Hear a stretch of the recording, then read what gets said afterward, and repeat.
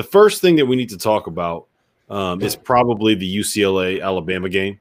That was about as good of a basketball game as you're going to see in the Sweet 16, I think. And it was, I mean, man, the shot that Alex Reese hit, the shots that Johnny Juzang hit down the stretch. Yeah. Jacques. Yeah, go ahead. Yeah. What a great game. To me, that was probably the best game of the tournament to date, when you combine the fact that we got overtime and we had the shot making down the stretch and we had a buzzer beater involved. Like, I think that was the first.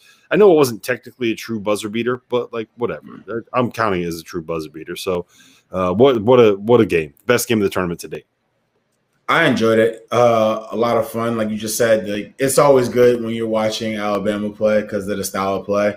But to just go out there and watch UCLA, go out and just, watch them compete one-on-one and go shot for shot, and then obviously just absolutely take over in overtime. Like, it was I enjoyed the game, and it was a lot of fun, man. And I will never, ever say anything about Alex Reese shooting threes ever again. That was just like, as soon as they let it go, I was like, yeah, that's really going in.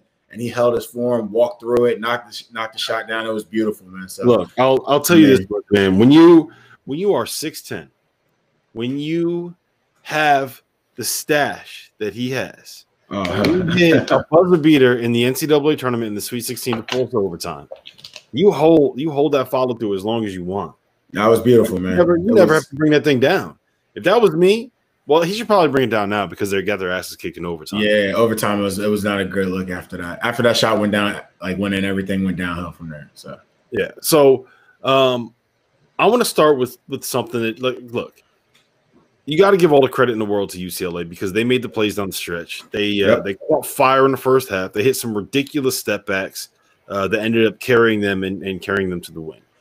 That said, this is I get so frustrated with the refereeing at the collegiate level, and I think that the Alabama game was the Alabama UCLA game was the perfect example of what frustrates me so much. In the first 42 seconds of that game, Herb Jones picked up two fouls on charges, two charge calls in the first 42 seconds of the game that were no different than the play that happened at the end of the game when he tried to draw a charge on Tiger Campbell on the layup that ended up giving UCLA the lead with, 14 seconds left in the game.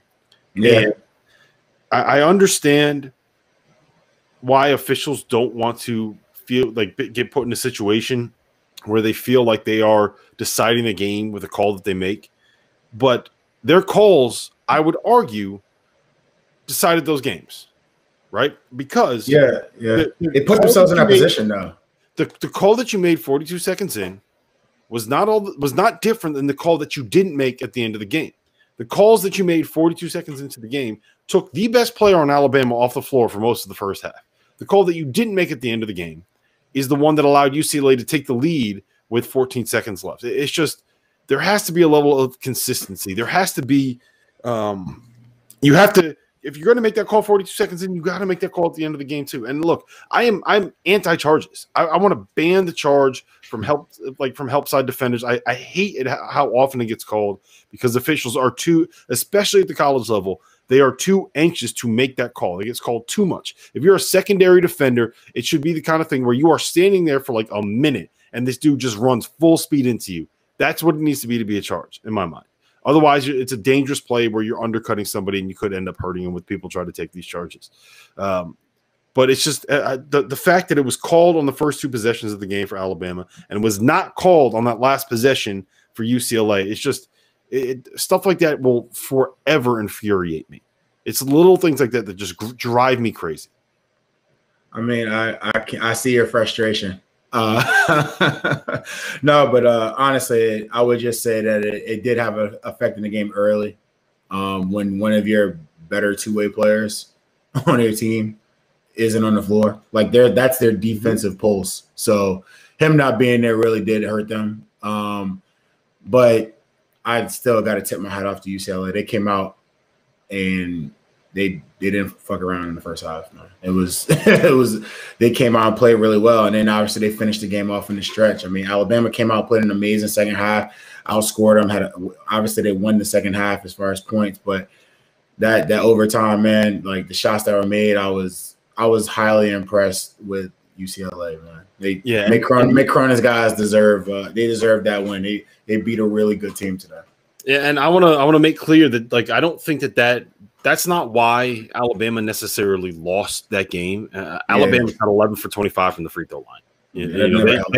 They beat themselves. They very much beat themselves. If they make their free throws, they win that game without a problem, regardless of whether or not the officials are calling it, making consistent calls throughout the game. But it's never going to sit right with me when like things like that happen. Like you can't make that call 42 seconds in twice on the best player on Alabama and then not make that call at the end of the game when the game's on the line. It's just things like that just drive me crazy. And I don't even care. I don't have any rooting interest on Alabama, right? Like I had the under in that game. I ended up losing because that game went to overtime, but like that doesn't whatever. Like if that charge doesn't call or if that charge doesn't get called, it's less likely that it's going to overtime. So like that would have been beneficial for me. But it just drives me crazy when there's not that there's no consistency. I don't know. Yeah. But shout out to UCLA because look, those kids, the response that they had in overtime was just absolutely fantastic. And I want to give a shout out, bro. I mean, he made big shots to that. But I want to give a shout out to me it was Jacquez that was terrific. And there were 3 plays specifically in that overtime that really stood out to me. One of them was the first play of the extra period where he drove baseline, right? Mm-hmm. And he drew the help and he got up in the air and he was able to use his eyes to move Alabama's weak side defender to the guy dropping down in the corner and throw a no-look pass like this. While he was in the air, two-handed, a strike to David Singleton, who buried his third 3 of the game. It was the shot that he hit to put him up 7. And it was the one at the end. I think they were up 4 at the time, right? And he was playing with it at the top of the key, and he hit a jumper over the top of Herb Jones. He made 3 huge plays in overtime that allowed them to kind of take that lead and take that one home. And I mean, he's played great. I feel like in the second half of the games in the tournament.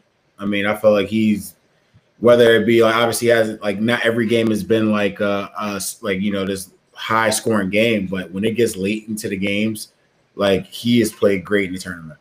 Jacquez Jr. So, I mean, I was one of the guys I look at. I think he's a sophomore this year. Like I saw him early in the year, and I was like, yeah, he's pretty talented. But just watching him play in these tournaments, and then he steps up in big moments. He has a great habit of stepping up in big moments. So yeah, McConnell's got a good one. Makes big shots, makes big plays. Like he was really, really good. And it's crazy to think about this, man. Like UCLA, there was a pretty strong argument to make that they didn't deserve to get in the field based on what they did during the regular season. That like they did not have a very good profile at all. They were down by 11 in the first half or at halftime against Michigan. In the first four. And then not only do they come back and win that game, not only do they beat UCLA, not only do they beat the brakes off of Abilene Christian, but they come out here and they knock off an Alabama team where they were more or less in control for all that game. So like shout out to them, man. That was impressive. That was really impressive. Shout out to Todd Shout out to Todd Kovler. He said Bama just missed another free throw. He's funny. That's gonna hurt. So the downside of that is like it's awesome for UCLA, but how long do you think Herb Jones is going to be thinking about those 3 free throws he missed down the stretch? Gee, I mean, I guarantee it'll be at least every night this week. So like that was tough, man. After he made when he made the second one, like the first set that he had, he missed the first one, made the second one. I was like, all right, well, that's tough, but I mean, I doubt it'll happen again. Like he made one, you know, like you made your last one. Usually as a player, you make your last one. I mean, you end on a good note. And then he went back there and he coughed them both up. I was like, damn, like that's to win the game. That's tough. It's tough. I mean, it's a tough scenario, especially at the free throw line when, you know, he had just had that fall. So I know, like, what was it? The lower, like, I don't know if it was his knee or groin or whatever it was. He was limping around. And the second free throw, he used all his arms, no legs, because the first one he was like he overshot it a little bit. I'm thinking, all right, maybe he got back to normal. Not the case. I felt bad for him, man. That's a tough way to rough way to lose, man.